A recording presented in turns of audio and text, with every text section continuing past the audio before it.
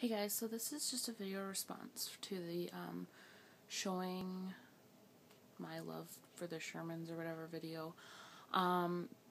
Basically, I just I'm just gonna start out with saying that I'm not like a super dedicated Schuerman show watcher.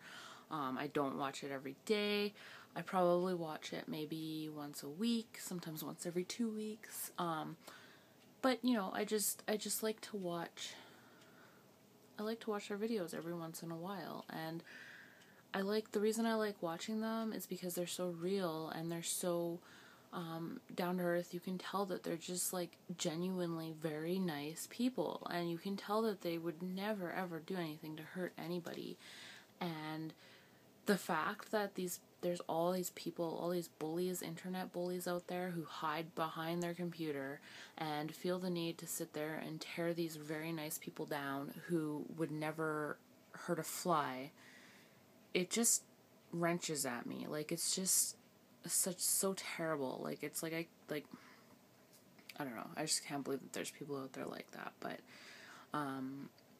you know, so I just want to say, I can't blame them 100% for deleting their videos and getting rid of their channels and their Facebook pages and that sort of stuff. I think it would take a certain type of person who is very, very confident and very, sure of themselves to be able to put themselves out there every single day, their whole lives out there for the world to see and deal with the criticism and the hate that really just comes along with being a public figure.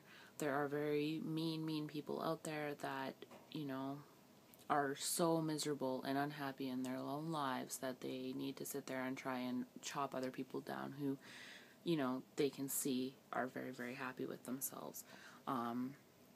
It's just terrible. Jealousy is really a green-eyed devil, and that's all. I know everybody out there that had anything, even one bad thing to say about these people was just from jealousy. Again, you know what? So you don't like Samantha's teeth. So she annoys you. So you don't like Jay. So you don't like their dog. Well, don't watch their videos. Don't subscribe to them. Don't watch their videos. Nobody is forcing you to sit there and watch their videos. So why are you sitting there watching their videos and just so that you can complain about it later? The thing is, I'm saying, I love watching them, but I don't watch them every day. There are people out there that apparently despise them, that seem to watch them every day, take the time to do the comments. That's just pathetic.